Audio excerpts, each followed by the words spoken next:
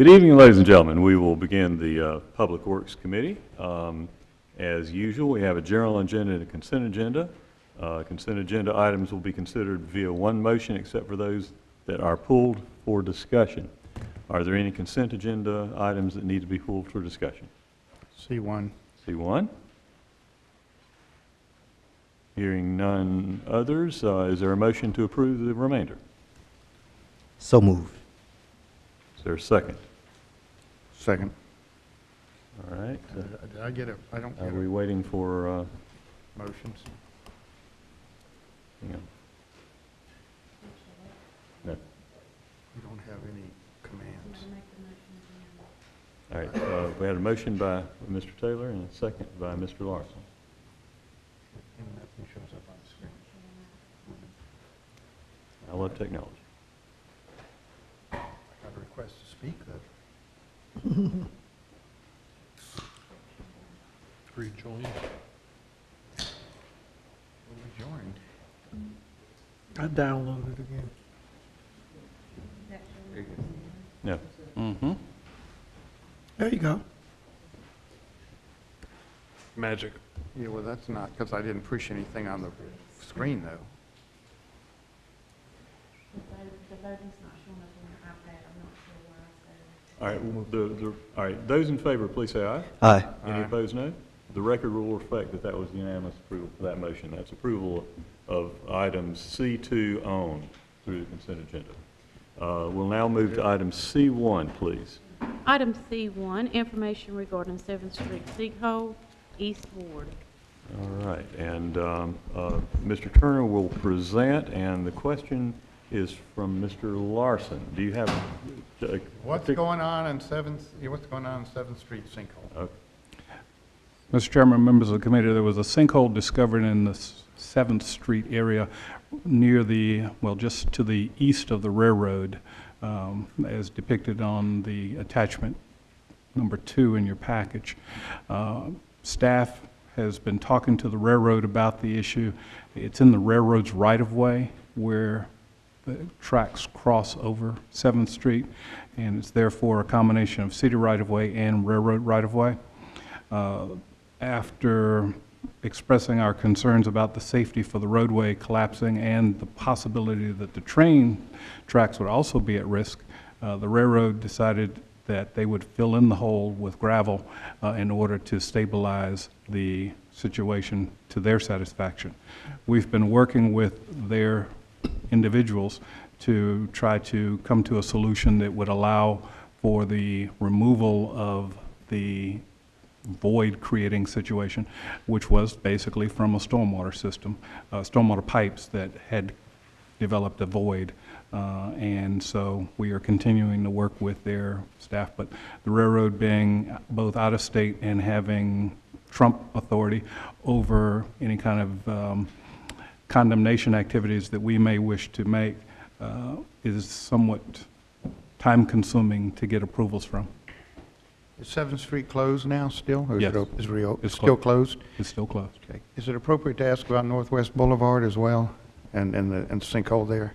Certainly. We'll be happy to answer if you have questions. We got 2 sinkholes in the city streets right now, right? Correct. Yeah. The Northwest Boulevard situation is being worked on. There's a legal issue there for getting access to private property.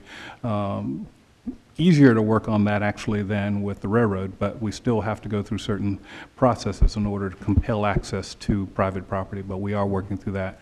We got direction from the council at the last meeting last Monday to work on that when Councilmember Clark, I think, mentioned to the full council that they wish for staff to try to expedite the activity there, and we've heard from several other individual council members about that concern. Could I ask how we made the determination that Northwest Boulevard was imperiled enough to close that road, and it's been closed now for, what, 6 weeks or so? The building to the north of Northwest Boulevard had basically no floor, and evidence presented to us from an engineering firm that we had worked with who had gone into that building. We didn't send any staff into the building ourselves, but the evidence from that engineer said that it was likely that the void that was under the building also extended out under the sidewalk and under the street. And until we can get in and actually do excavation work ourselves to determine how extensive and if that is in fact correct, we felt it was appropriate to close the road in order to make sure that we didn't have a devastating situation for the public. Is it possible to do corings or something to make a determination as whether we have voids underneath that road and reopen the road? I mean, right now, the sinkhole is off the right-of-way, not on city property, and we've closed a road based on the belief that perhaps that sinkhole has expanded further south. And I guess, and looking at it, I don't see cracks or anything jump up and down on it, whatever. But, I guess the question is there a scientific method while all this litigation is going on to allow us to do some testing to actually see if underneath the road itself is in peril and so we can reopen that road? We've looked at borings, we've looked at ground penetrating radar, we've looked at even exploratory digging, but we don't think that any of those solutions, until we're actually able to get onto the property where the void is, would give us a definitive answer to the satisfaction of being able to say we could open a road for the public safely. So how long are the merchants on Northwest Boulevard going to continue? I'm going to have to look to the attorneys to get an opinion as to what the response time we can expect would be on the legal action, so. We're moving forward with enforcement and legal action, and I'll be happy to update you all offline. Okay. I would appreciate it. It's a problem. We're seeing sinkholes all over the city right now, I noticed. Not all of them impact the public right away though, but like this Yeah, one. exactly. Thank you. Okay, are there any other questions about this item? If not, this was an information item, and we'll move now to the general agenda, please. Item G1, proposed changes on-street handicap parking ordinance. And Mr. Turner is reporting the item here. Mr. Chairman, members of the committee, this item is back to you in response to the comments we received last time. It essentially has the same elements as in the past. However, there are two major additions that have been added. Requirements that if a property has a garage, that there are specifications for when we would allow for on-street handicap under that situation. And also if a property has a driveway that meets certain specifications, when we would allow for handicap parking in that situation. And then finally, there's a requirement that there be a determination by the city's Department of Transportation that there's a sufficiency of need for the on-street handicap parking, not just a request from the property owners. Those are the three major changes, two of which are geographical, if you will, or topographical, and the third is a more significant overall coverage of a sufficiency of need evaluation. Be happy to answer any questions. Just an opening question, Mr. Turner. Is this in the posture of the committee potentially requesting that an ordinance be drafted to carry out what you just said, or do we have in fact an ordinance available? I don't see one in the packet. This is just feedback as to the comments that you made last time. If you're comfortable with this concept, then we would bring back revisions to the existing ordinance that the council approved several months ago. I see. All right. Questions or discussion? Thank you. I think it's a great step forward. I do have a few questions, I guess. Regarding the paragraph 2, maximum 1/2 of the frontage of adjacent property may be designated or considered for on-street. Why 1/2? I mean, a car, if we were to do a designated parking space, is that going to require 2 signs or 1 sign, or how? A designated space would require 2 signs regardless of dimension. So how, I mean, if we say, it's a 70-foot wide lot or something, and we're saying half the parking, half the front, how do we figure that? I mean, 1 car, 2 cars? Each car is roughly 25 feet, let's say. Yeah. So you would divide whatever space is available by 25, and that's how many spaces you get. I guess I'm kind of curious as to why we wouldn't want to designate a handicap parking space specifically, considering, that I don't know how many multiple vehicles they have or what we're dealing with, but I'm wondering how much of this public street designation we need to do, particularly if you just say a half of a lot. It seems to me to be a little vague. I don't know what my other council members feel about it, but I think, you know, if we're going to do a handicap parking space in front of a house, we give space for one car or two cars. And if we're going to have to put up two signs, we put up two signs that reflect that amount of space. And go ahead and lock it down, and that's what's required. If the need exists for two handicap parking space because there's two handicapped individuals driving separate cars in that household, then, you know, we have that condition. I mean, I'm assuming it's a case-by-case example here that we can justify. I love the idea of reviewing it every 2 years. I think that's an excellent way to ensure that these things don't proliferate over the neighborhoods and stay in place forever. I appreciate your recognition that driveways and garages do function well within parking requirements, and I think that's all good stuff. But I was just trying to rationalize sort of the amount of street property frontage that any individual house might have. I'll refer to your comments on that as well. Do you have any thoughts on that, Dee Dee, at all? I just believe that anything that we can always do to enhance the quality of life of people that are challenged physically, we need to do all we can. Much like we got around to, because of a citizen that we added on-street parking downtown, so they could come and enjoy their tax dollars as well. So whatever it is that we can do to enhance, I have people in my family that are, you know, have a handicap, physical ailments, and they can always appreciate when they can park without any issues, so they can get out and go in, whether it's in front of their house or whether it's at the mall or whether it's downtown, it doesn't matter. So I'm pro whatever we need to do to make it easier for them. Okay. Other questions or comments? Just outside of Councilmember Larson's concerns about the number of parking spaces, I mean, I'm prepared to ask staff that they bring back an ordinance for our consideration. I think this accomplishes everything that we set out to accomplish, and it's a step forward for those who may have ailments or handicaps who live in this city. Any problem with adding a look at the suggestions that Mr. Larson raised? Not at this time. Okay. Basically one space per ticketed car. One space is, well, do you want to do one space or one space per individual? One space for one individual in the house, assuming you may have more than one individual who is authorized to have a handicap sticker on their cars, that they would... Placards, thank you. Placards on their cars, that they would have that number of spaces available to them in front. We're getting ready to authorize a lot of people parking on streets here with this new auxiliary building thing. And I think we just need to be real clear about designating spaces fairly tightly here to make sure that they're properly allocated, properly protected. I totally agree with Councilmember Adams that we need to do that, but it just needs to be regulated in a tight manner so everybody knows exactly where it is and not just half of a lot or whatever saying out there. So. Okay, so I think we've got consensus to bring back a draft with the addition that Mr. Larson was suggesting. So we don't need a vote on this as information and feedback item. Thank you, staff. Thank you very much. Good work. Let's go then to item G2, please. Item G2, ordinance establishing standards for small wireless facilities in the right-of-way in the city of Winston-Salem. All right. And this also is Mr. Turner just again to frame this for us. We actually have an item before us that we could act on at this time if we so chose.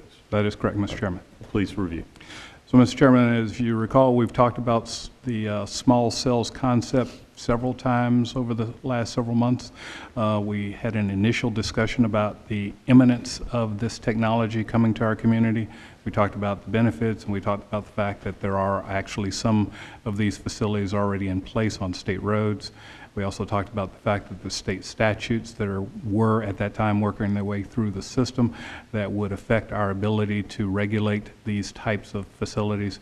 And we also committed that we would develop an ordinance that we felt was consistent with that statute or the bill that was working its way through the system. That bill has now passed and has become law, and so we are working, we have developed an ordinance in compliance.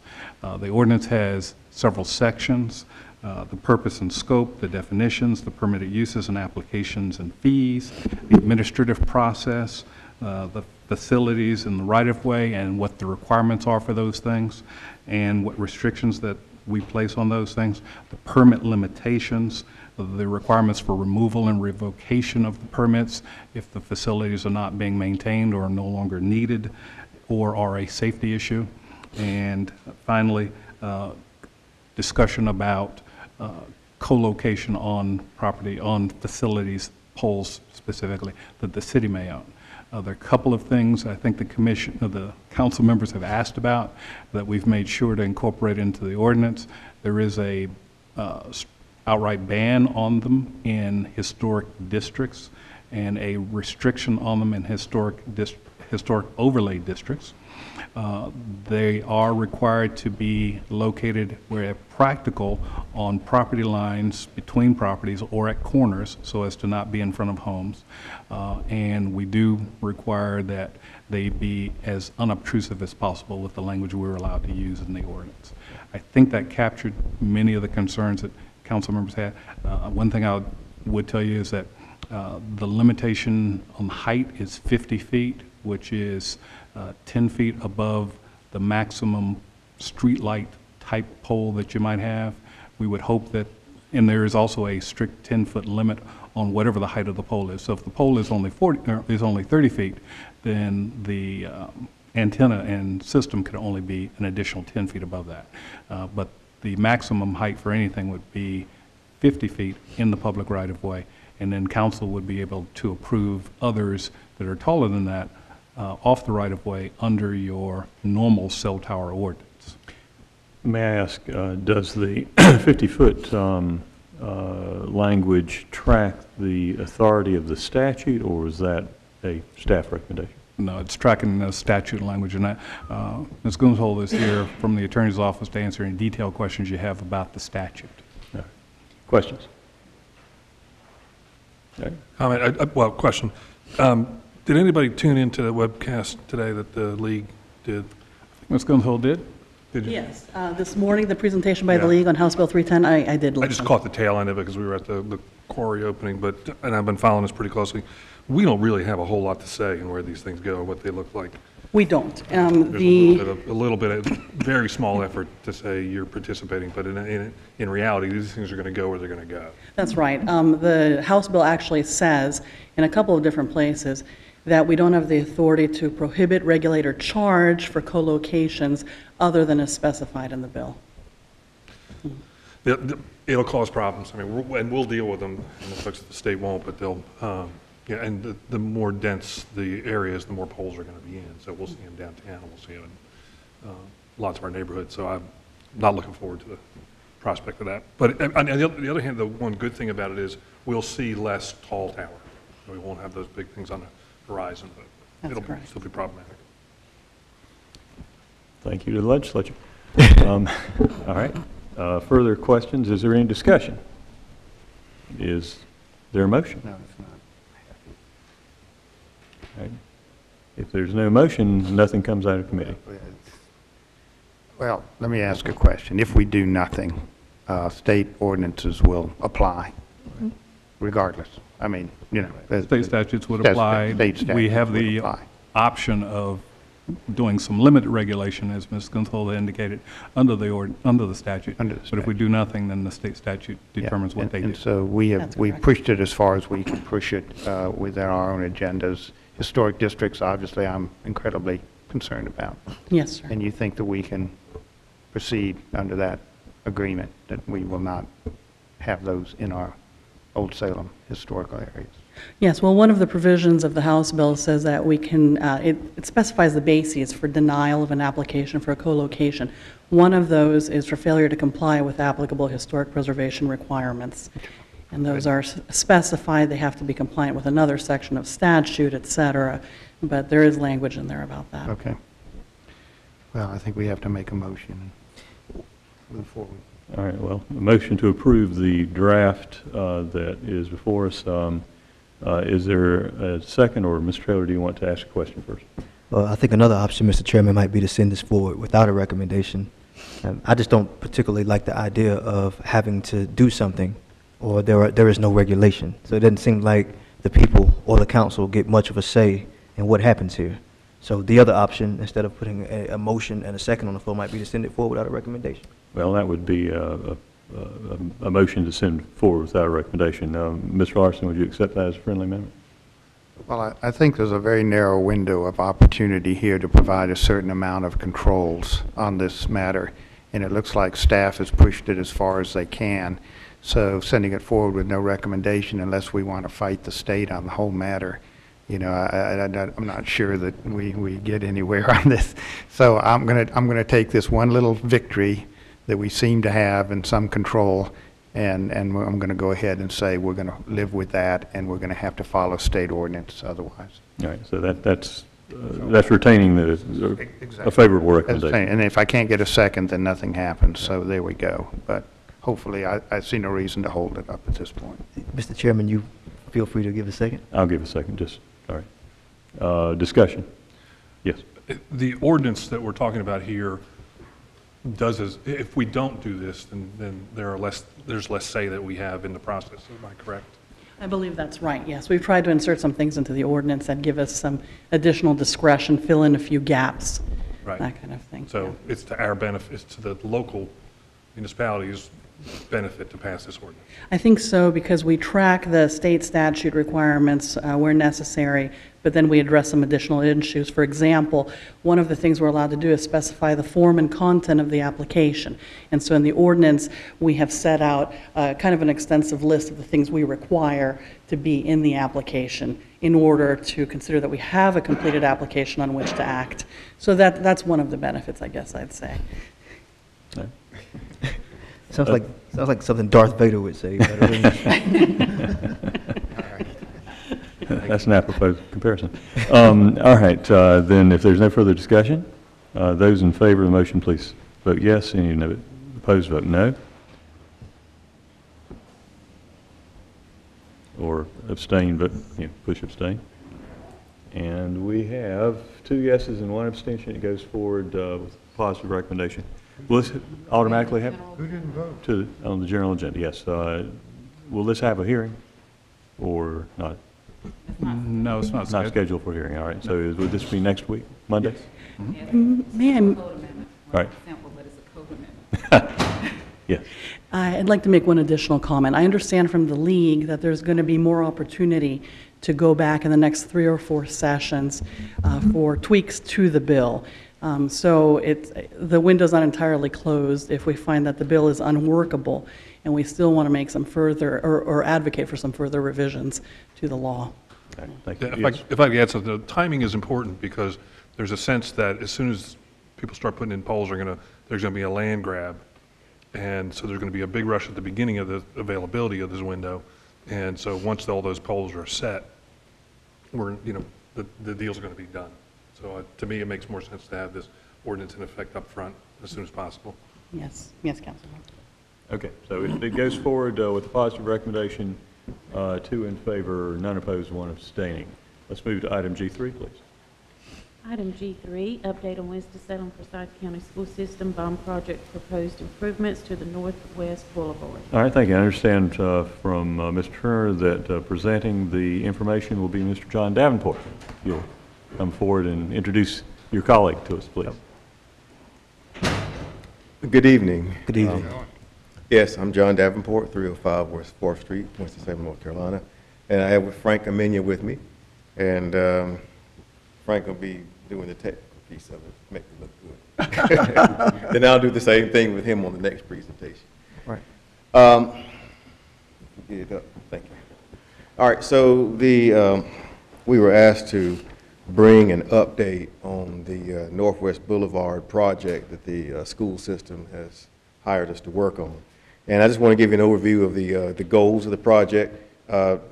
First of all, a safer pedestrian crossing. If you all are aware, there was an accident out there last school year where a student got hit, and we'll talk a little bit about that as we get into some of the remedies. But we have a lot of crossings and people parking on both sides of the roads. It's just it's a street, but it's actually a sidewalk, a linear sidewalk at the same time. So we want to work on that and try to increase safety. Mr. Chairman, I just note, I see some of you are looking at your iPads. We got a longer version of the presentation earlier today, and then Mr. Davenport and his staff went back and distilled it down. So there's more information in your online packages, but this is going to be a shorter version. So. Thank you. We're going to give you a short one. I know how you like it. Appreciate it. Good man. Improve the efficiency and safety during pickup and drop-off. You know, there's between Wiley and Reynolds, there's a lot of cars out there during the peak hours. Minimize the darting out of pedestrian crossings. Improve student channelization in waiting areas. Move parent pickup lanes, lines of sight to improve overall traffic safety. We will, the design does incorporate some traffic calming. We did want to maintain the bike lanes which are out there the city invested in, as well as maximizing parking. Right now, parking is on both sides. It's parallel parking. And so what we want to do, we got a video for you. I know you all like those too. Everybody's likes to see things now. So instead of me doing as much talking, I can kind of talk through the video. But it's not there. Remember, we got to go to YouTube and bring it. Yeah.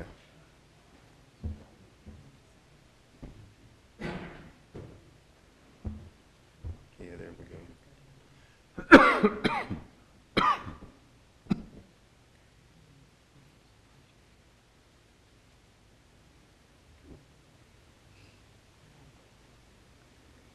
Okay, so we'll start the video and kind of give you a tour of what we're proposing on Northwest Boulevard. We'll start up at the intersection up towards Hawthorne, and we'll move to the east. So first, you know, the video just kind of orients you to everything. There's Reynolds on the north side of the road, Wiley on the south, and of course you see Haynes Park, which we didn't identify, but it's clear there.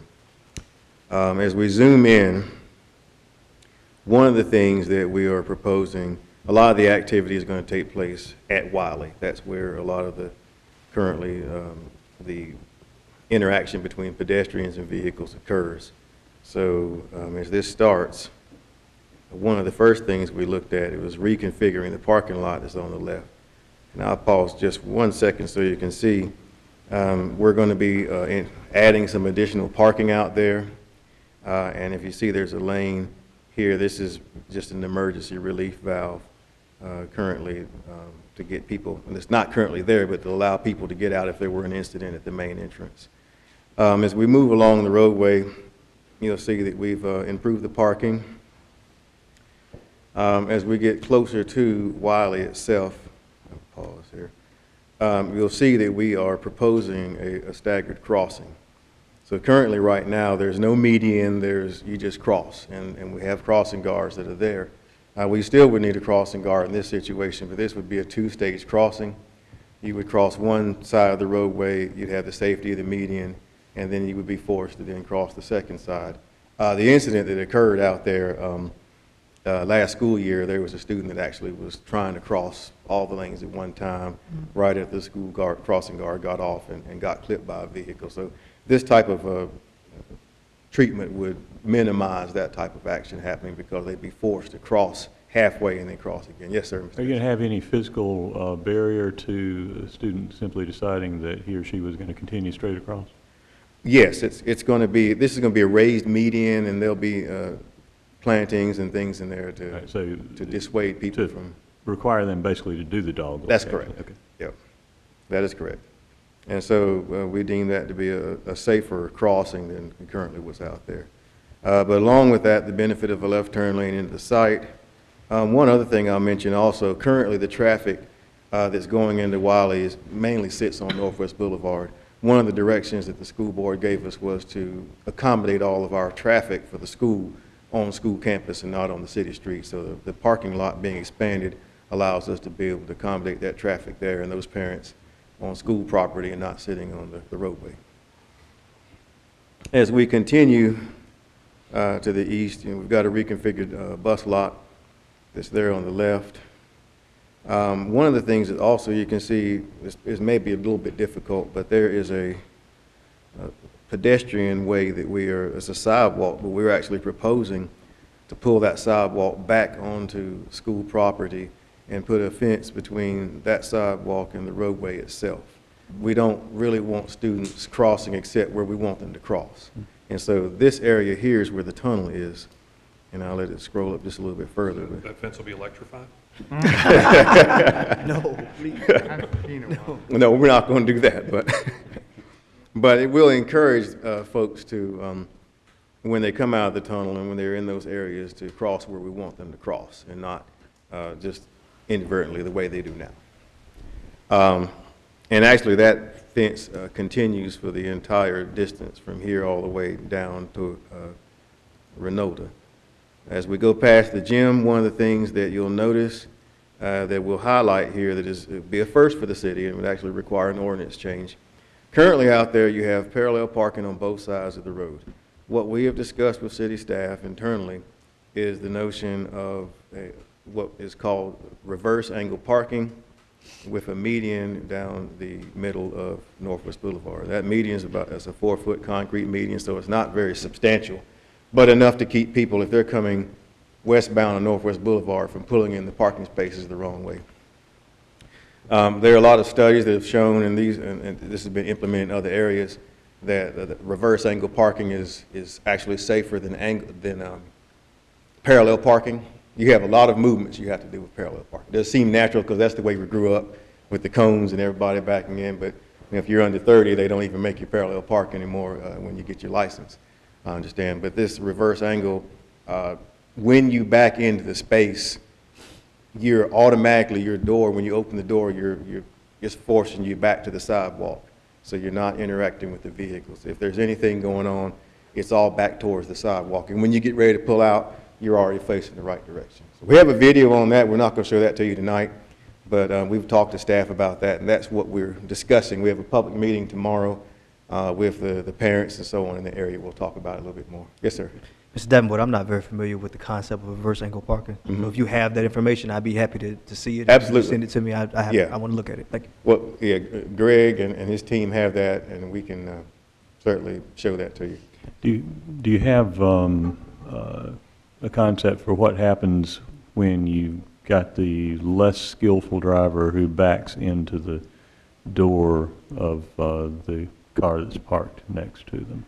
Are they going to end up blocking the lane for a substantial time, or what? You say when they back into? Yeah, basically, you know, the person whose backing skill is less than completely refined. Right. And so they kind of end up scraping down the side of the car.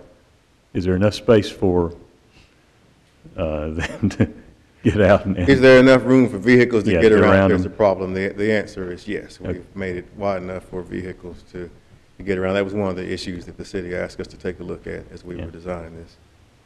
Thank you. That's a good question, though. And like I said, in other areas, the median has not been applied. That's something that the city staff thought would be apropos here because this would be the first time it's done, and you know, keeping everybody in, keeping the folks doing the right thing instead of coming up the road and just saying, I'm just going to cut across and pull in like it's throughway.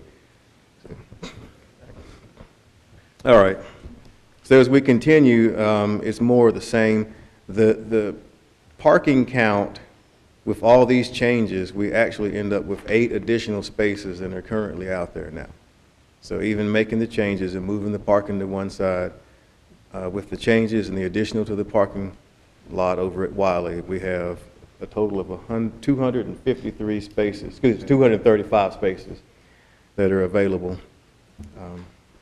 So that was another issue that we were asked to make sure we take a look at. We know a lot of people utilize the park and the other facilities out there that the city has, and we did not want this safety project to, and actually let me pause one thing also. I know you guys were talking about handicap parking. We also were able to add some of those very close to the softball fields.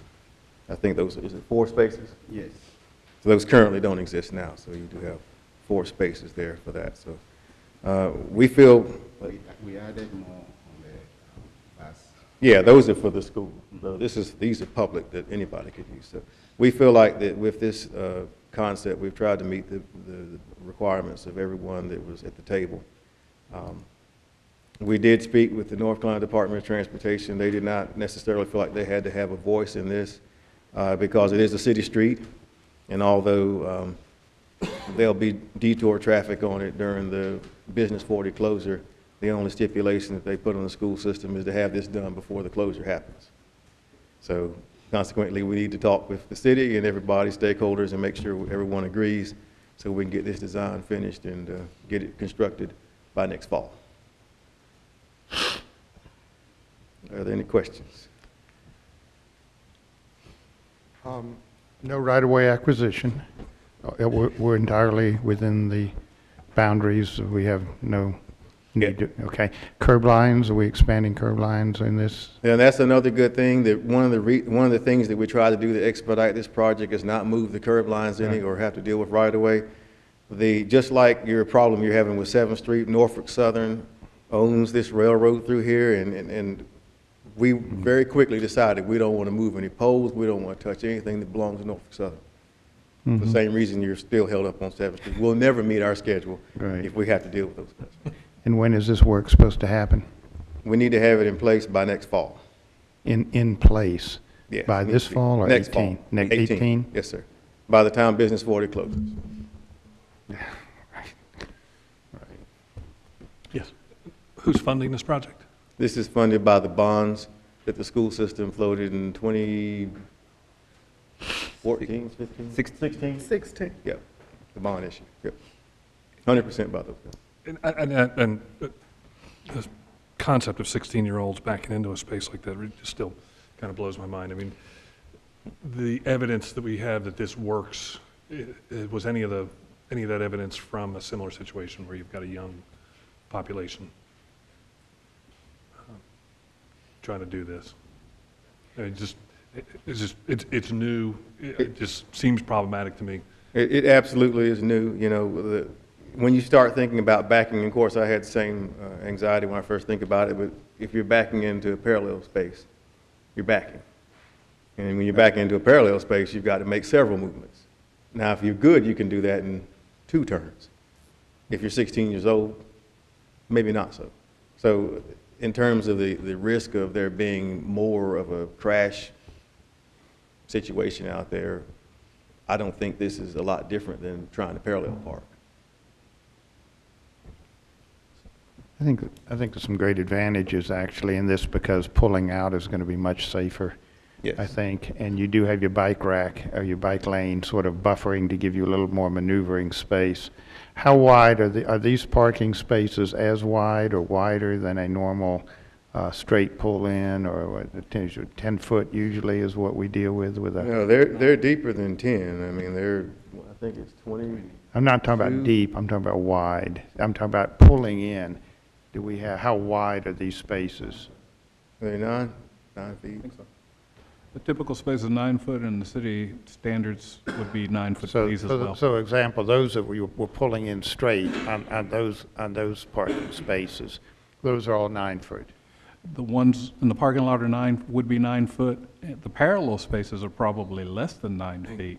They're on the road right now. Now, I'm just talking about the an maneuvering angled space of coming in an angled space, whether you're pulling in straight or whether you're backing up, the width of those parking spaces is going to be the same, is what you're telling me. Correct. A normal, now when I say normal, it's for a regular car. A compact space is 8.5 feet wide, but a normal space is 9 feet wide. 9 feet. And whether it's angle or 90 degree, it's in that range. The design will meet the standards of the city engineers that are reviewing it. I mean, it's your road. And so whatever the Robert and his team and Tanique dictate, we'll make sure that it's safe or, meets the safety standards of the city. Ms. Brack. How many angled spaces are there on the street? It's 145. No, 86. It's 86 reverse angles, 145, and then the new parking lot. So if you added a foot to each one, you'd lose about 8-ish? Good, yeah, which puts you back down to your number that you have now.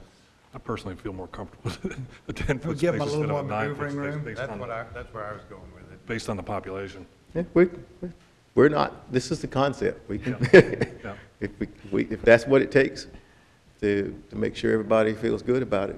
And this goes, there's a public meeting tomorrow night where, That's right. There's a public input meeting tomorrow night, and then my understanding is there's actually an ordinance change that the city would have to approve in order to allow. that's really kind of why this is before us now. That's right. You actually would have to get the vote on it, yes.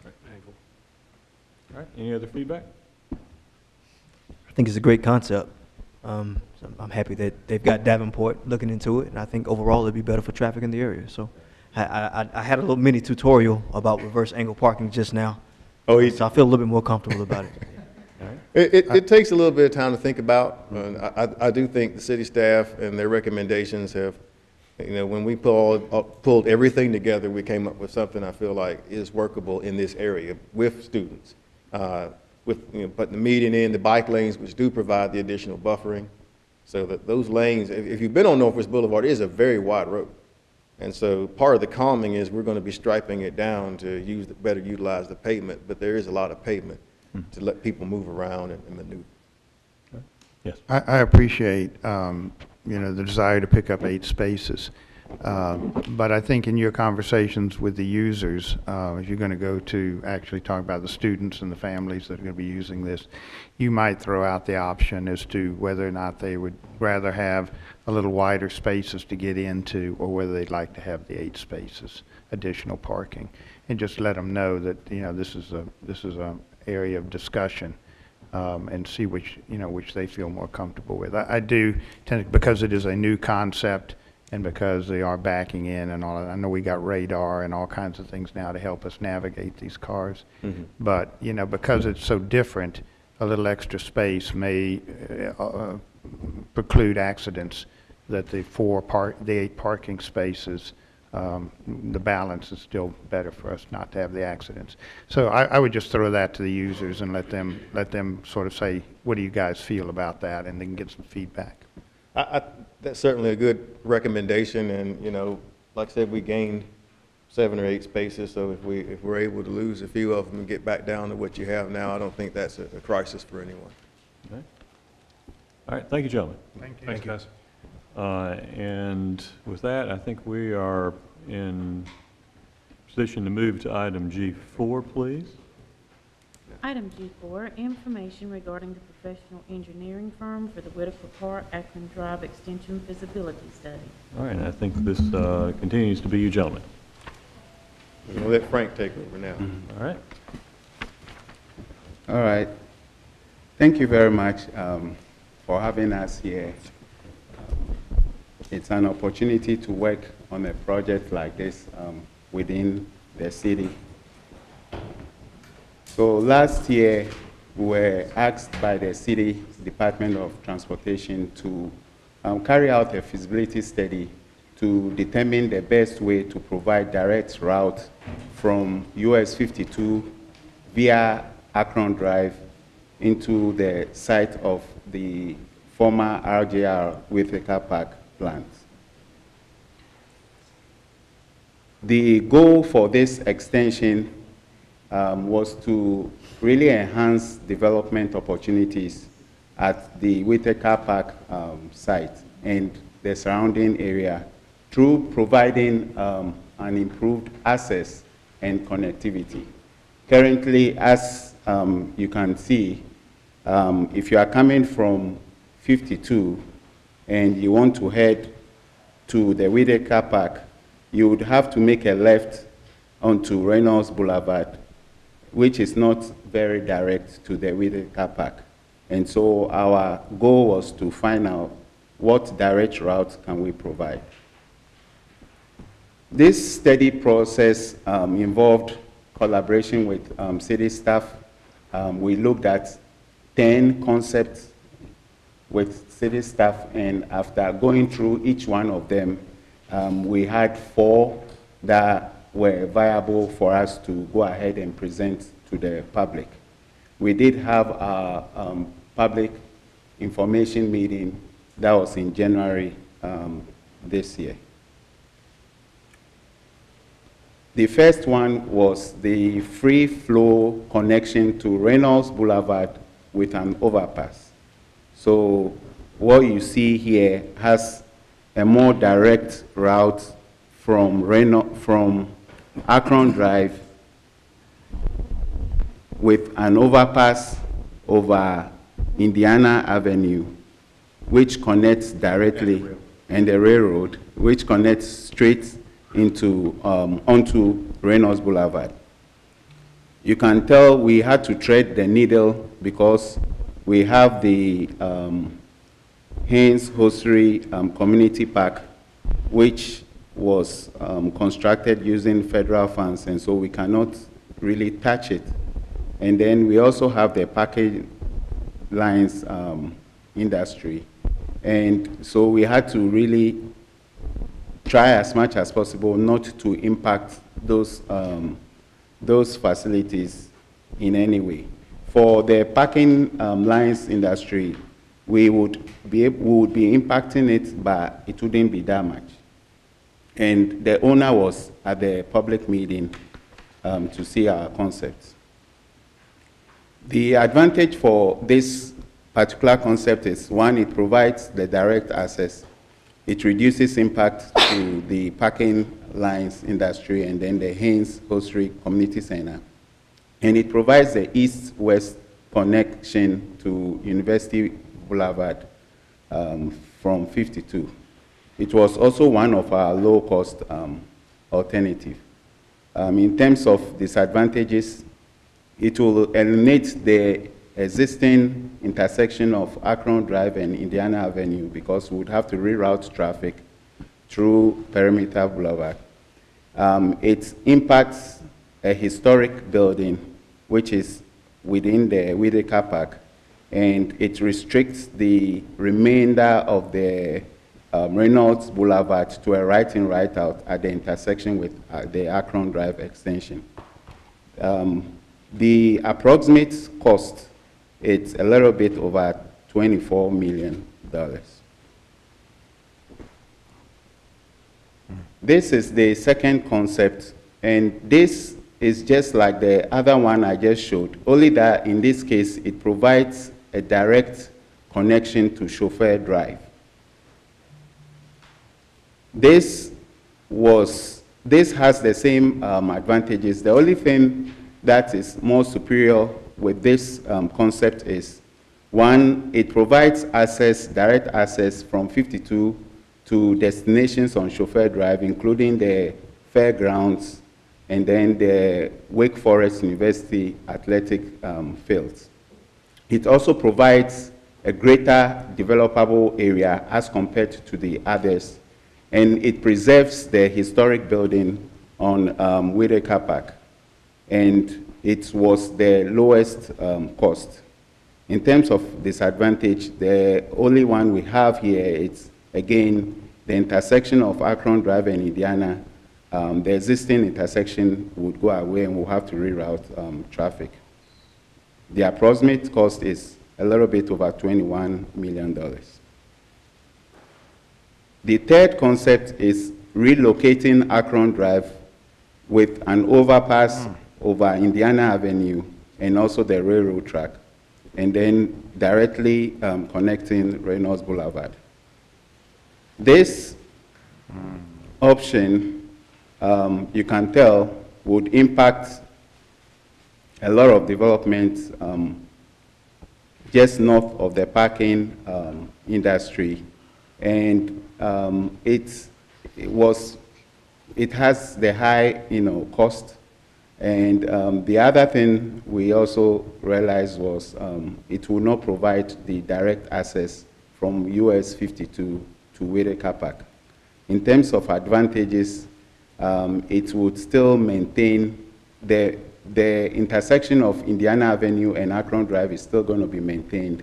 You wouldn't have any impact at all on the Hosiery Community Center, just a little bit on the parking lines in the industry. And the other advantage is it's well aligned in events the existing interchange on 52 has to be modified. The cost, like I said, is close to $40 million. The last concept is the intersection bridge of Akron Drive and Indiana Avenue. What this concept does is, coming from Akron, it's raised on a bridge, and then also coming from Indiana, it all intersects on a bridge. Like you have, for some interchanges, like a single point interchange. But in this case, what happens is it all meets on top over the railroad crossing. This provides the direct route from 52 to Whitaker Park. It maintains the intersection of Indiana Avenue and Akron Drive. But the disadvantage we had for this was the steep grades, because we have to raise and have walls beside the roads. We also had sight distance issue, and this has the highest cost, which is also around a little bit more than the 39 million, close to $40 million.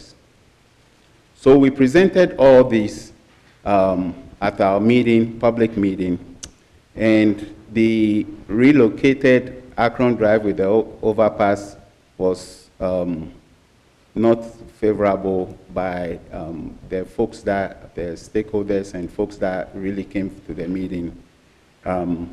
The intersection bridge was also not favorable. People felt it was too expensive, and the design features it was not liked. And then we had the two to choose from, which is a free flow connection to Reynolds Boulevard with the overpass, and then the free flow connection to Chauffeur with the overpass. The free flow connection to Reynolds was struck down because, one, it did not have a lot of developable area, and then two, it was also going to impact the historic buildings within the Whitaker Park.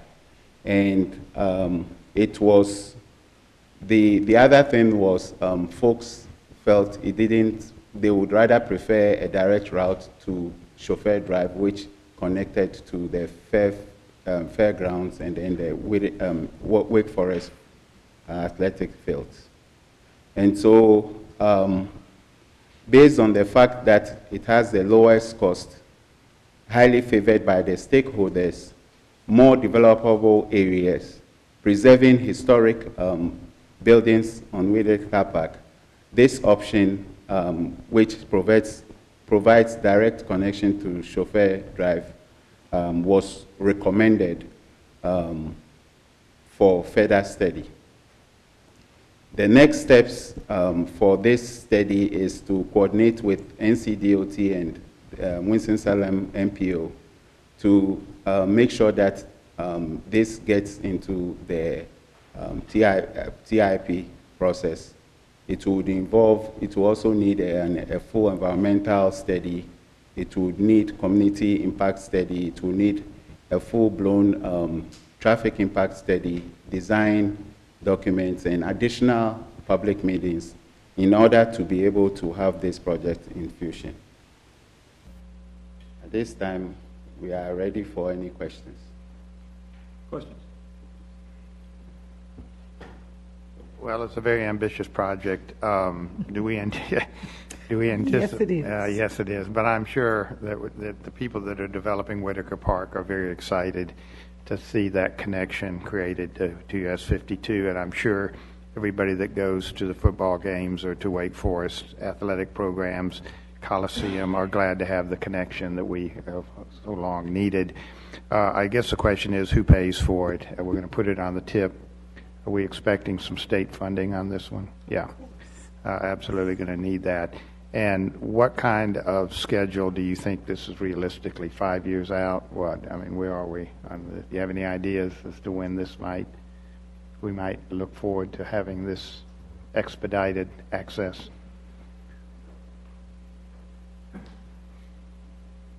Good evening, members of the committee. Good evening. As far as the schedule, we don't have one. What we would do is we would recommend it as one of our projects in the TIP process, which is P5 coming up, which the state would actually vote and select projects next year. So if if the project is selected, then it would go into the scheduling of projects that they put forth. So it could be anywhere within a 4 to 5 year period, or it could be scheduled for years out. So this is actually a state road that we're dealing with? No, sir. It's a city street. It's a city street, but we are able to put projects into their process to request state funding. I appreciate avoiding the historic building. Thank you for doing that. Right. You're welcome. Ms. Adams?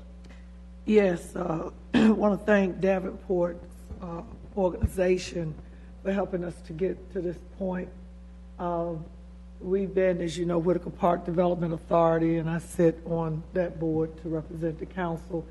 As you know, it is in the North Ward.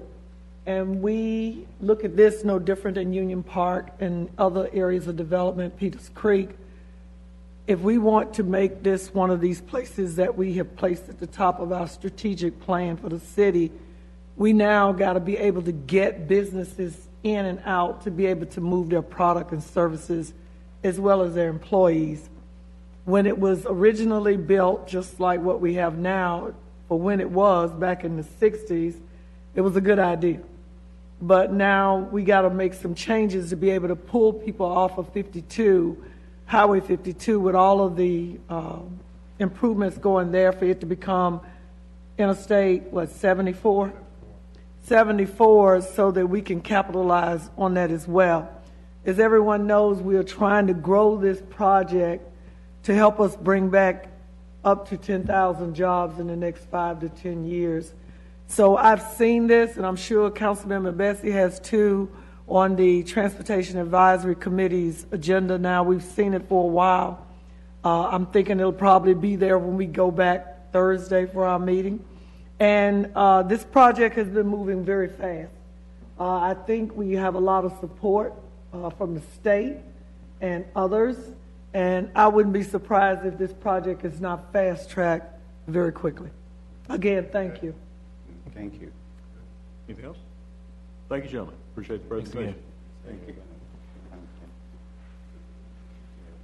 Let's move into item number G5. Item G5, information regarding drainage concerns of property owners along Castle Street. Is it Castle or Cassell. Cassell. Cassell Street. And so we will take item G5. Mr. Turner, would you give us the updated background on what has been done and what options staff has looked at? Certainly, Mr. Chairman, members of the committee. As you recall, the residents of the area came to the committee, expressed concerns about the history of stormwater and erosion problems that they've had at their property. The city went back and looked at the availability of funding from other sources and also looked at whether there were any legal remedies that the property owners could pursue with developers or others who may have contributed to the problem. And finally, we looked at any revisions that the City Council could make to its own policies to assist the residents with this type of problem. We did not find that there were any viable options from other sources like the Clean Water Management Trust Fund or FEMA or other agencies that have traditionally provided funding for this type of activity. We also weren't able to find anything that indicated that there were any legal solutions that were available to the citizens to pursue. But we did identify that if City Council wished to change its policy on participation in stormwater repair projects on private property, that you had an option. And that would involve changing what we euphemistically call your 70-30 program to provide a mechanism for a higher city participation if the median income value of houses in an area was less than the city median average. And if that was the case, then the policy would allow for going to 80-20, where the city would be paying 80% of the cost and the property owners 20% of the cost. Finally, under that additional revisions you can make to the policy, you would be able to consider a payback period over 10 years instead of the current 5-year period. Be happy to answer any questions you have about the optional policy. One question, and then to my colleagues. Was there a reason to simply make it a a flat if you're less than the median value as opposed to if you're up to X percentage of the median value?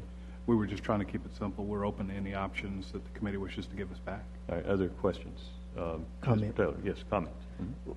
First of all, thank you, Mr. Turner, for going back and taking a look into that, and for the committee. And to the neighbors who are here, I apologize that you had to wait to this point in the meeting to have this heard, but I appreciate your patience. I had an opportunity to speak with the neighbors before the meeting, and naturally, I think they were hoping that the city would come back and be willing to participate at 100%. I think now that they sort of understand that might not be the case, I think they are satisfied with moving forward with the 80%, the 80-20 program, and evaluating whether or not they will fit the criteria for that. And also, as opposed to 5 years for the payback period, moving it to 10 years, I think it'll be a little bit helpful for the neighbors. I think another thing they were disappointed in that the city, couldn't work with them to hold some of the other landlords or property owners accountable if they did not want to participate, because I think their concern was if one neighbor did it and the other two beside them did not, that it would be sort of counterproductive. But I think they're somewhat satisfied with moving forward with the changes, so I'd ask that we review the concept of a policy change to go with the 80-20 rule based on median income and the 10 years versus the 5-year payback term. Other questions or comments? I don't have, well, I do have a question in a sense. I am inclined to definitely support an 80-20 program. I think other municipalities have done that to help support properties. You know how I have raised the questions about city water running across personal property, and I think I've raised that question on 2 occasions about stormwater that we have piped across individuals' properties that have now caused cave-ins or sinkholes. I've got another example of that in my ward where we have city street water running across and we have a sinkhole from a collapsed pipe. And these are surprises to homeowners, surprising to these people who have now found big gullies in their backyard. I would rather us make it just a formal policy to change our standards from a 30-70 universally to a 20-80 period, regardless of whether economic basis of the individual property being impacted. Certainly hear that. The thing that we do have to keep in mind, of course, is that what we do for one individual, we have to do for every similarly situated individual. And we're talking about potentially a significant tax increase on every property owner in the city.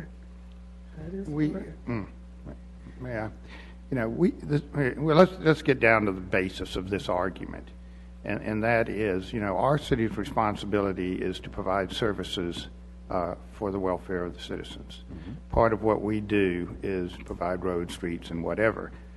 We have at some point decided that we can take water that comes off of our public streets and pipe it across private property without the landlord or the owner of the property even knowing about it.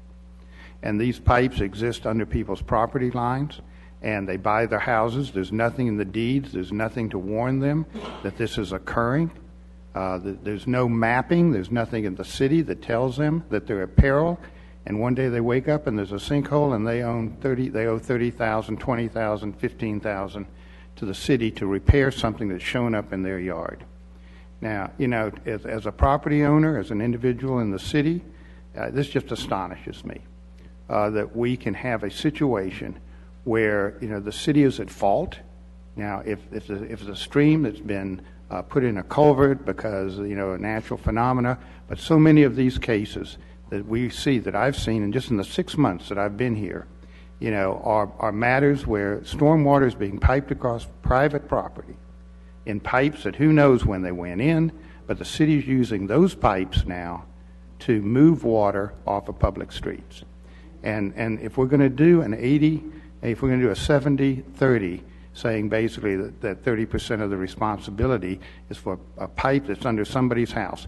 And I've often wondered, and this is to the city attorney to get down into this matter, if I go back into my property line and I throw a sack of concrete in front of that pipe that's broken and causing a sinkhole in my yard, and I say, I'm not going to let the city run water across my yard anymore. There is no easement.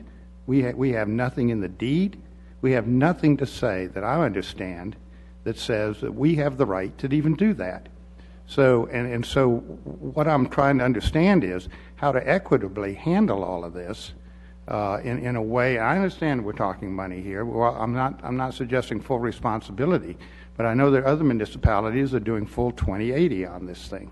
And I'm trying to understand, you know, how we've decided that we're going to put this burden on our individual citizens. It's great if you're a taxpayer, you say, well, it's going to raise our tax base. But if you're an individual that has a sinkhole showing up in their backyard and you've got to drop $15,000 to get it fixed, you know, you're getting taxed by the city to do that. Actually, I think it's important to look at the physical realities and what has happened. What you're talking about is not water that the city has created, nor water that the city has routed. What you're talking about, the original developer of the property, private developer of the property, has taken what was a surface flow or a channeled flow and piped it underneath the structure that they put in, or underneath the yard that they have developed. They did that without city public funds, and this is the standard situation in older communities around the state. And what it would be pooling in their yards and their basements, and that would not be city water, that would be natural water that happens to be flowing where it used to flow, except now there's no channel, and now it's in their homes. Now, Mr. Chairman, Yes. I'm talking very specifically about curb and gutter, storm drain water coming off the streets of Winston-Salem, being piped into pipes at storm drains that are crossing private property right now. And I can take you into West Salem and I can show you a very specific example of exactly that, going to a city manhole on the backside of this piece of property where that water is being transported to. And when that pipe failed, that's bringing from the storm drain on the street to that manhole that's taking it to God knows where, and that pipe failed, the individual property owner is now being asked to fix that. That water is not coming from a natural spring. If anything, it's coming, you know, it's coming from the sky, but it's coming on city property, and we're moving it off of our curb line through a storm drain onto private property. That's what we're doing. And there's no easement in that guy's property deeds, and there's no recognition of that in anything that would warn him when he bought that house that there's even a line going through his house. It's probably 20 feet deep in his property. Well, let's ask the engineer. Mr. Turner, is this a matter of water that has been diverted by the city onto private property, or is it a matter that the previous flow of the water in that area took that low spot across that property? In general, the majority of water that comes onto the public streets and then flows into the catch basins and then onto other private property is coming off of private property to begin with. The city's roadway system is a conveyance that is basically transferring the water across the natural drainage way that it used to take. So if you had virgin territory, there would be creeks and streams.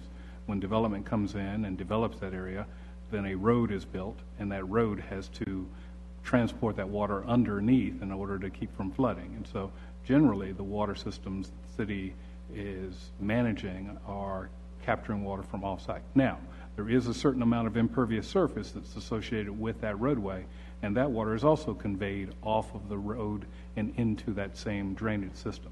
But in general, the city's drainage systems, storm drainage systems, are taking advantage of the natural topography and drainage systems that were in place before any development occurred. Now, I'll be happy to look into the specific situation that Councilmember Larson is referring to, but that's the general rule. Yeah. Because the specific piping that occurs on one person's property and may be servicing 15 houses up and down the street, the liability of that one pipe that goes across his property is his expense if he has to fix it. That pipe is 5 feet from his neighbor's property. The neighbor's property is not having to pay $15,000 to get this thing fixed. He has to pay it. And that water may be of benefit for all up and down the street, you can say that, but the individual property owner who has, again, that pipe had to be put in by the city. it's attached, and this is way off topic from where we're talking about, but it does relate to the 2080 question that I'm raising, and whether or not this city is going to accept more responsibility for the infrastructure to move water around in this city. I am all for, helping residents deal with water issues, but if we're going to do it, and realistically, particularly with the piping of water, on personal property that impacts one property owner, disproportionately, and we talk about tax bases, we talk about cost to this thing, those property owners who, again, are subject to incredible expenditures with no warning in their deeds or anything, somehow or another, the city's gone around and put in these pipes on people's personal property. And Mr. Larson. This is exactly where I want you to take a look at it, because we have no mapping apparently. And this is not the first time this question's been raised about, oh, well, this property is a pipe that's going across somebody's personal property. And then when the pipe fails, it's 30% their problem. So a lot of those pipes are put in by developers, so they're actually private pipes that you're referring to, and we would not have records of those if they're not part of our inventory. If this pipe, And we'll talk offline about this specific example, because there may be categories that deal with their thing.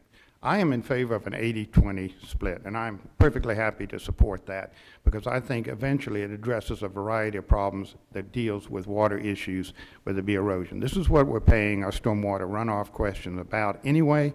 This is where that money should be going.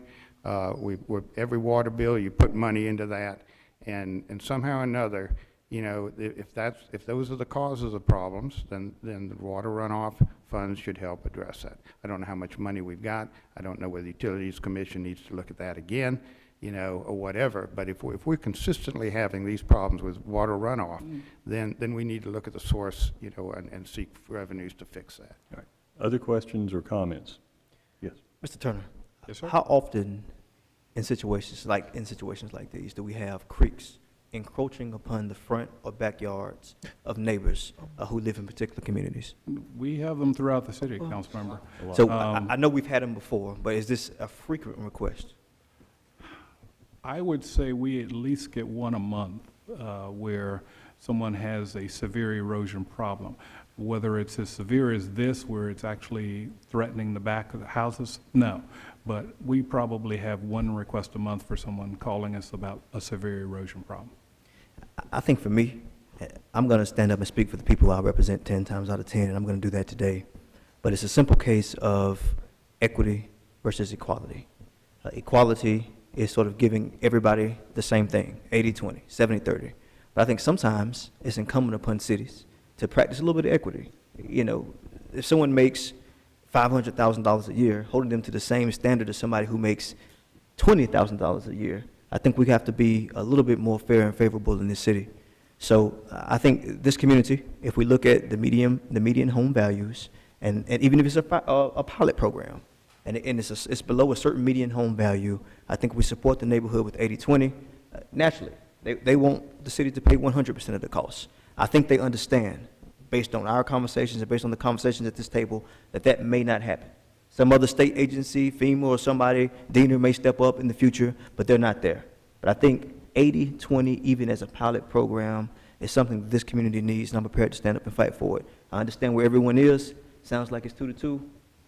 Or, No, I'm happy to support that. well, I'd make the motion, and there's further conversation that's needed. If I may, I think that the motion in this case would be What's for information? ask staff to prepare a draft that would incorporate the 80-20 with a 10-year payback option for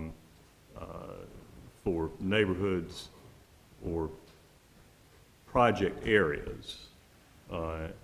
Which one was it, project area or neighborhood? The project area would be what we would evaluate against the city overall in calculating what tier they're in. That's even better. Below the average or the median Correct. property value. That is similar to the approach that we took with street paving for annexed neighborhoods. That's correct. Where there was a sliding scale opportunity taking into account the capacity of the neighbors to participate. Correct. Which I think is a reasonable approach. And I think that's what we're asking here today, Mr. Chairman. I will continue to push back against the thought that the private pipes that have been built by developers across private property are or should be considered 100% the general public's responsibility with the accompanying cost shift. But that's not what we're talking about. I want to keep the apples to apples and the oranges to oranges here. All right. A motion by Mr. Taylor, excuse me. Is there a second? I'll do a second if I can find my computer. All right. Okay. Further discussion on the motion? If not, those in favor, please, when technology brings it up on your screen, vote yes. Not showing. So I think, Mr. Bessie, this is an informational item, right? Well, But there's actually, a motion. it's an information item, but the question was, do we come back, are we asking staff to come back with with an ordinance? So it's not approval of an ordinance, but. We can accept a verbal from the committee as to what you would like for us to do. We don't need it. Right. I mean, you can vote on it, certainly. I think it's unanimous in favor of preparing an ordinance along the lines you have drafted. We've got it. Suggested. Okay, thank you. Mr. Chairman, I would like also as part of the report, a report on how other municipalities' percentages are being handled dealing with stormwater runoff and pipe issues such as this. We'll dust that off and bring it. And I particularly would like to see, dealing with the issue of how do we know what pipes are on private property that the city has installed? And I believe That there needs to be is there a map somewhere that says these are the public water works systems, a part of our water infrastructure runoff program? Do we have that map? I'm not aware of any such map like that, Councilmember. Do we know where the water runs when we put it in the storm drains? Yes, yes. Good. Then somewhere we've got a map that shows us where that piping is. And But in terms of the ownership, I'm not sure. personal property, where pipes are running across on personal property. We'll bring you what you have. Yeah. We'll bring you what we have. What you have. We don't, again, if it's private property, We we're don't. not gonna have a map of that system on private property because it's not ours. We have a map of the system in the road that we own and maintain, and that's ours, and perhaps how it connects with that. But for clarification, before it gets too concerning, we do have inventories of some private systems that are necessary for us to use as our water flows to or from. So we did an inventory of all of our system. Right. And as part of that inventory, we picked up some private systems. So that's why I say we'll bring you what we have. Good. It So will show some private, it'll show all the public. Right. But we don't have We an hook our inventory of all storm private. drains, we hook up our road storm drains to pipes that carry water away. We surely must know where we're carrying that water and what the pipe systems show. And that ought to show us where it's going across private property. Now, who put in those pipes? My gut is that the city put in a bunch of those pipes. And I don't know that they attached, maybe they attached to other people's private pipe or whatever.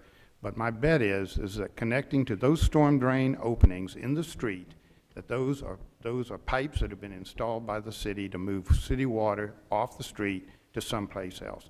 And I want to know basically where those pipes are going across private property. Yeah, we'll bring what we have.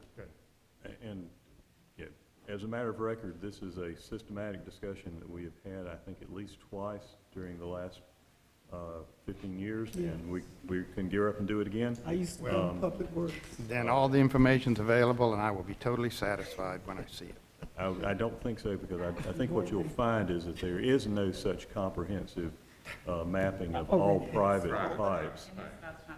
And Right, yeah. normally, in a number of cases that have, in most of the cases that have come forward in my district or others that I've looked at, it is not a matter in which the piping across private property on sort of a house-by-house basis has ever been built or installed by any public agency. And as part of the information, we'll bring back some, I think we'll bring back some information on the general duty clauses of the law that basically allow communities and developers to tie to systems that are already in place. And I think over the decades, definitely, and over the last 100+ years, as the city of Winston and city of Salem and the two cities, the joint city, have developed, they have used that provision in order to create a comprehensive system. So, I mean, the council is aware, the members of the council are aware of the fact that we've been talking about some deficient systems on private property in the downtown area that are at least 100 years old. So, anyway, we'll bring back what we have. Thank you very much. Interesting discussion. Item 6, please. Item G6, information regarding stormwater concerns of Ms. Lorraine Pollard. And thank you to the folks from the Casale Street neighborhood for coming to visit with us and track this very important issue. Thank you.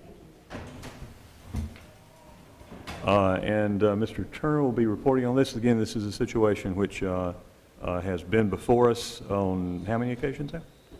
3 or 4, I'm not. Yeah, three or four different occasions. And so if you would please update us on what has happened to date, what the city has been able to do, and what the additional information you're bringing to us this time. Mr. Chairman, members of the committee, as you recall from previous discussions, Ms. Pollock has a serious concern about the water flow that's coming onto her property from upstream. Now, in this situation, it's all private connections that are creating the problem for her. She is downstream from the railroad tracks, which railroad right-of-way, which have a inlet that is collecting water that's also coming off of private property. And the property that she has a half vacant lot, and I'll describe it that way. She has her house on the northern half, and on the southern half, it's a undeveloped lot, let's phrase it that way.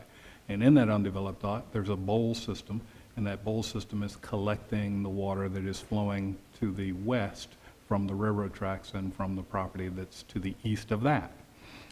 We have looked at her concerns, which, by the way, are that there is flooding and standing water whenever there are heavy rains, and that there is debris being washed onto her property from the upstream development. We've looked at her concerns. We've looked at the history of the property, because she at one time had expressed concern that the city had been involved in the sale of the property to her. What we found was that the city had sold the property to a developer, who then in turn sold it to Ms. Pollock. She asked whether there were any legal remedies that she may have with pursuing the original developer. We weren't able to find anything there. In terms of solving the problem of the standing water that she has expressed concerns about, we've analyzed what the cost of the project would be, and I think we've reported in the past about it. It's about $500,000 of development activity that would need to take place in the public right-of-way in this situation in order to upsize all the pipes from her property west or downstream until you get to a daylight situation where the water runs into a creek that's on private property, as it happens. And we also have looked at whether the current 70-30 policy or any revisions thereto that have been talked about thus far would provide her any solution. There are certain prerequisites in order to qualify for the 70-30 program. We don't find that she meets any of the current prerequisites that the City Council has adopted. The previous one on Casale Street that we talked about does meet the severe erosion problem that is a prerequisite, is one of the prerequisites for the 70-30 program. But unfortunately, Ms. Pollock's situation doesn't satisfy any of those existing prerequisites. There's information attached to the package showing the area, showing the problem, some photographs showing the problem she's having, and there's a diagram in the package showing what the construction concept would look like. I'll be happy to answer any questions the committee may have. Thank you. Questions?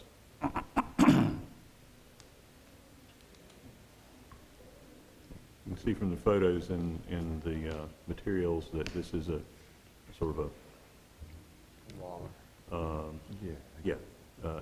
low area between the street and the railroad, that the pipe which comes off the railroad does result in significant rainfall events and standing water in the low area, which makes up a substantial part of the adjoining lot.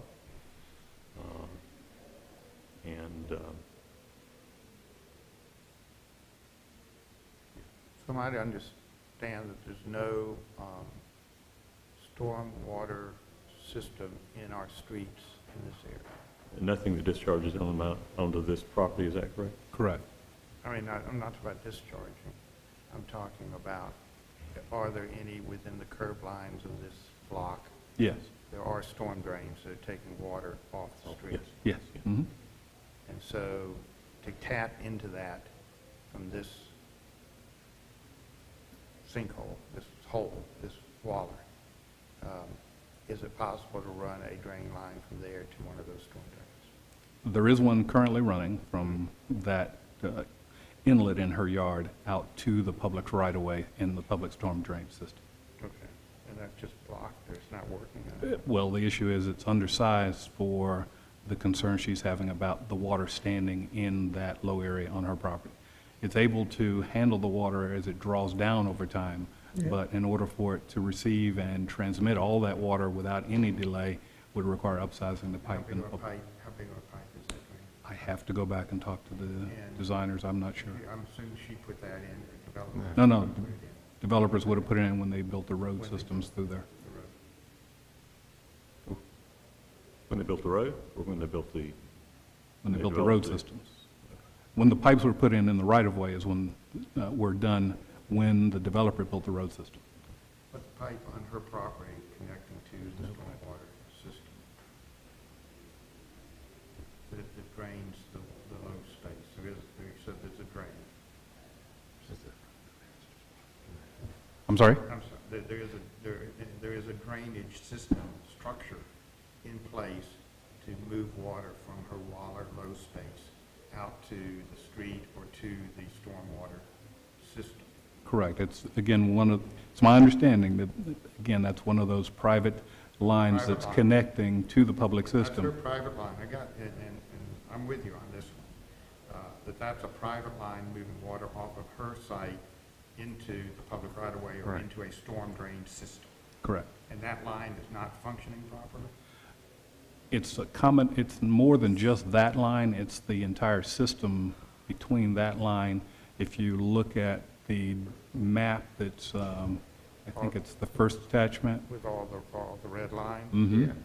So it's the entire system that runs from her property west to Oak Street.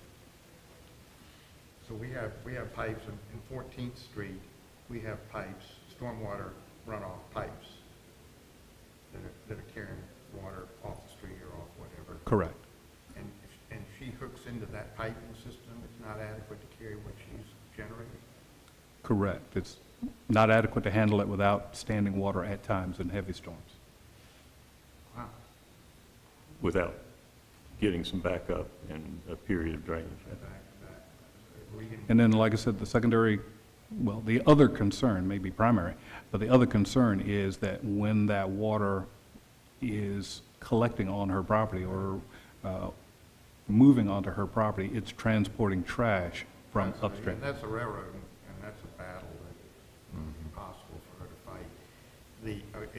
Is there a backflow issue from the city water system into her pipe back up into the land? That if our pipes are that small on 14th Street, are we getting, on a heavy storm, are we getting reverse flow into her pipe? I haven't heard that. I'd have to check with the stormwater director to see if that issu's come up, but I haven't heard of it. If that, I mean, what I don't understand is why the pipe that is currently draining that site is not adequate if it's connected to our storm system. You know, it can't be that heavy of a load, or it shouldn't. It should be fairly efficient in removing the water fairly quickly, I would think. It's at the end of the line. Unless she's getting backflow or something else is going on. In general, what systems designed in this era were designed for is a 10-year storm. And what that means is a storm that has a 10% traditional probability of occurring. And what we have seen over the last several years is there is a much higher frequency of much higher intensity storms. So this community has probably experienced several 25-year storms, maybe even some 50-year storms that have certainly exceeded the capacity of the design standards for the line that was installed at the time. I don't think we can do much with this one, except I would say is making sure, somebody needs to make sure that drain line is in fact open, and I'm assuming that's the property owner's responsibility to make sure that it's clean from her drain off into the public water system that it's supposed to be draining into. And then the second thing would be that I would be concerned about is whether we're getting backflow. If you say the capacity of these pipes isn't that great and we're getting heavy water episodes that are stressing the system anyway, that water's going to find a place to go. And it may be going back in her pipe up into that void simply as a way to escape. These are engineering problems that really I think she may want to look into to see if that's part of the problem, is why the water is seemingly so rapidly puddling there. And we will work with Ms. Pollock on assessing the condition of the pipe from her property into the catch basin, or into the yard inlet. But we will also look at whether there are any obstructions to the system that have occurred in the last several months. We've looked at it the last time this item came to committee, but we'd be happy to look at it again. I think it would be a great civil service to clean the line, make sure the line's clean, maybe try to make an assessment as whether we're getting backflow. And ultimately, if that line, enlarging that line is an issue, that's the property owner's responsibility, I think, ultimately to do that. But I do think from a purpose of, if our system is so marginal in that part of the town, that we may be experiencing complete capacity on a storm water episode, that water is going to go back in both directions on that pipe. Well, is it the case here that Ms. Pollock's situation is complicated by the placement of the railroad drain? Yes, So absolutely. it's going to be receiving more water from off-site than a typical, than the houses adjacent. It's that, council member, but it's also the fact that the railroad's housekeeping of their right-of-way isn't as high as it is for the public streets. Yeah. So when there's debris that's just left on their right-of-way and a storm comes along, picks it up, it then transfers it. And that's one of the reasons why there's the strainer We got a system screen. that is around their inlet pipe, and it's to try to reduce that. Okay. Ms. Adams, did you have inquiries? And I know you missed the first part of the discussion, consulting with constituents. Did you have any questions you wanted to raise regarding the presentation? Not at this time. All right. Do we have any other information, Ms. Pollock, that you'd like to tap in? And again, with apologies for the record, name and address, and then let us hear any other information that we should have before us, please. My name is Doreen Pollock. I live at 1401 North Main Street. And the last time I came to this meeting, y'all had agreed to come to the property to observe it yourself. And I'm not sure that you came to the property so you can see what's going on the property. And also, this issue of the stormwater, or whatever you may want to call it, was brought up when I first moved in the house. This is not something that just happened. This has been going on for 21 years. When I moved in the house in September, it was just beginning to go winter, and the question was asked through the city and the home builder why I was getting so much land, and I don't want to go through everything. And they told me because it was too small to put another house there. They did not tell me that it was a drainage on that property.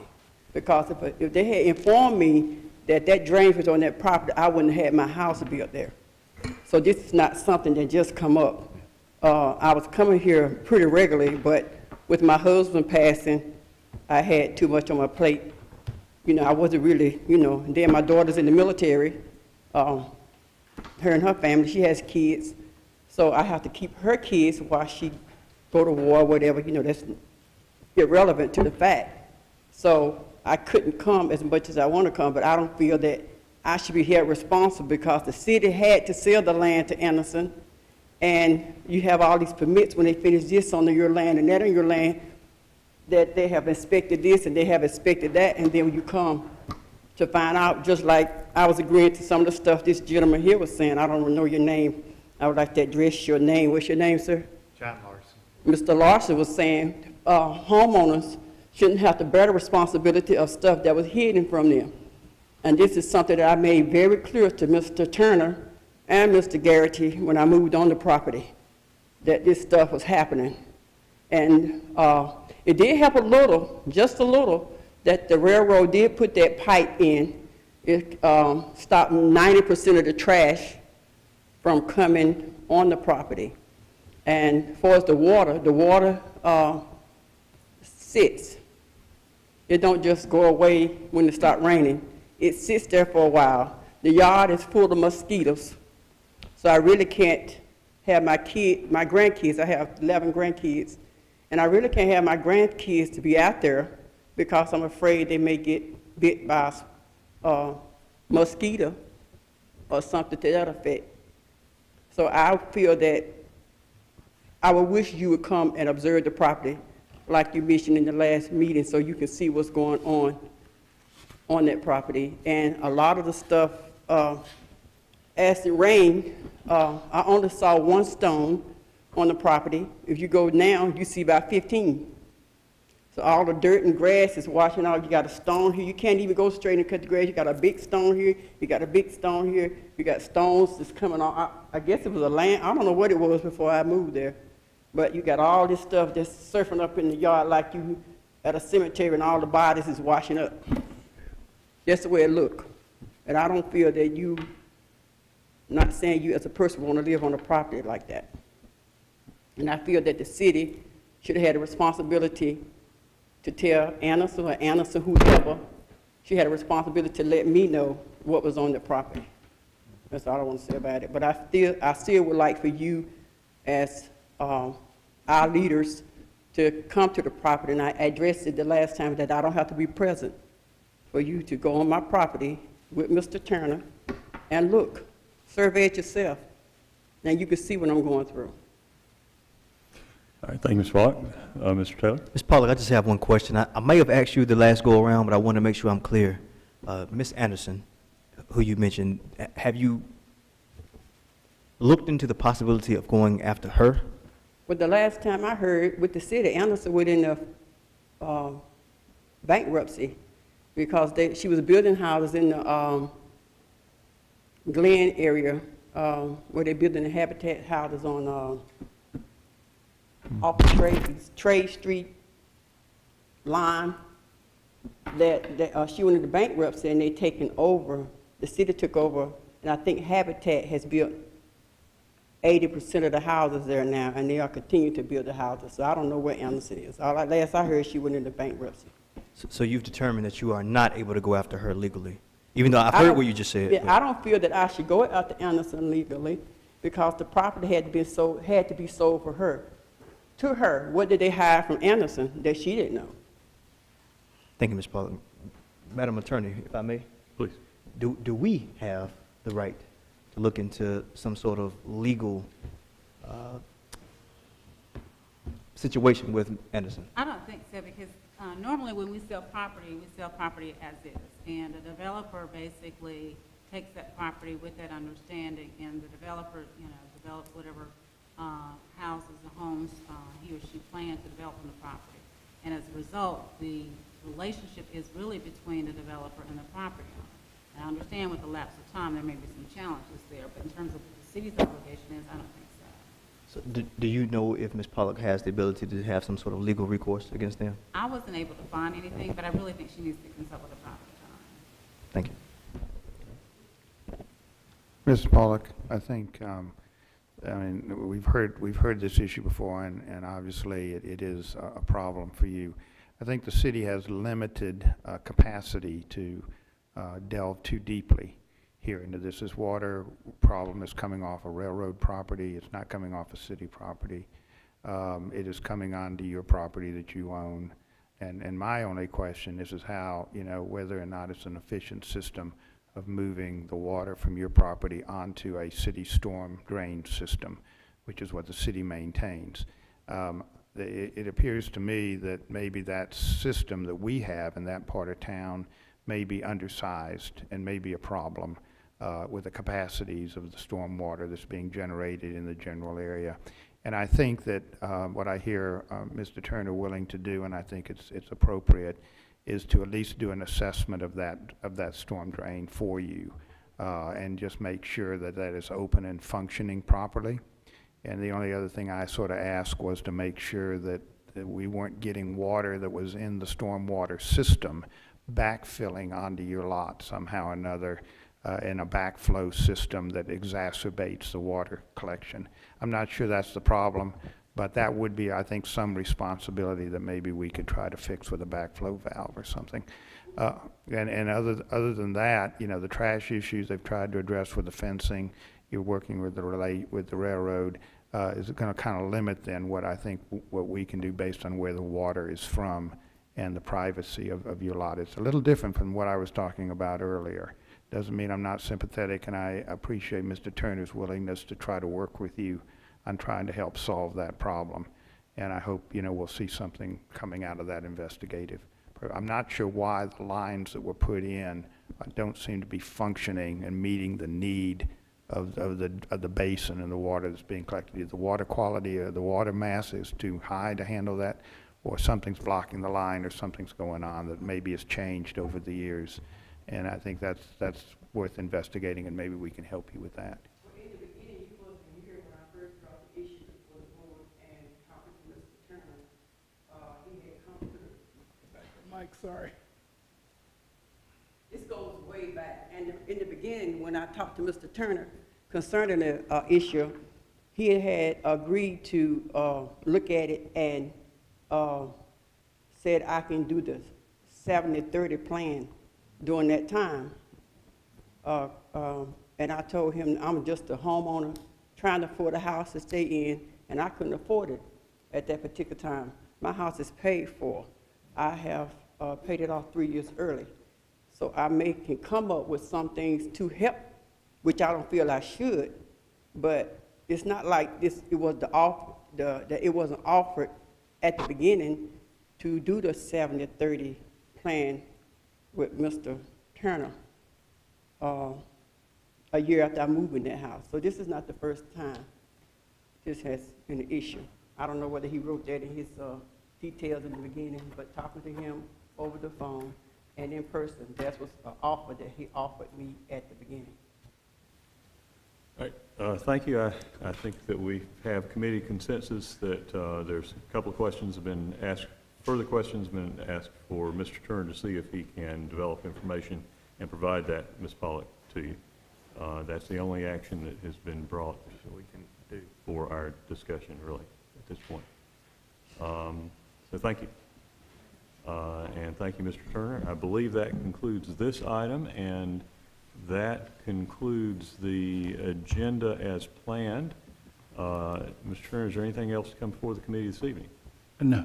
All right, then I would suggest that it is appropriate for us to adjourn. Thank you to all staff and members and public for coming this evening.